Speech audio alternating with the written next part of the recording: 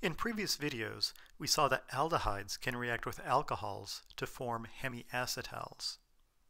We've already seen that monosaccharides have both types of functional groups.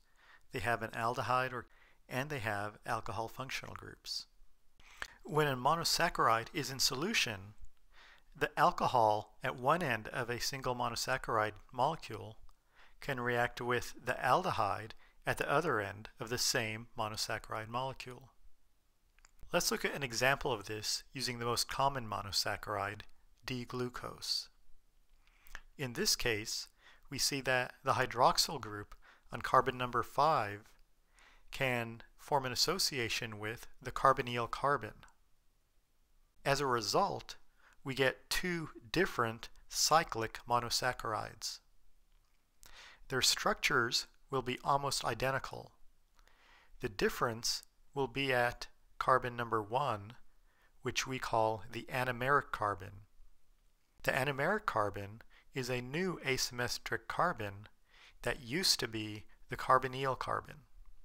Comparing these two cyclic monosaccharides, we see that in one form, the hydroxyl group points down. In the other form, the hydroxyl group points up. We designate the form with the hydroxyl group on the anomeric carbon pointing down as alpha D-glucose.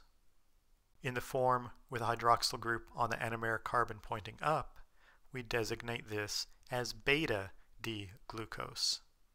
These kinds of drawings of cyclic monosaccharides are known as Haworth projections. When converting a Fisher projection to a Haworth projection, if we have a hydroxyl group on the right in a Fisher projection, it will end up pointing down in a Haworth projection. Monosaccharides of different kinds can form either 5-membered or 6-membered rings. If a monosaccharide forms a 5-membered ring, we call that cyclic 5-membered ring a furanose. If a cyclic monosaccharide is a 6-membered ring, we call that a pyranose.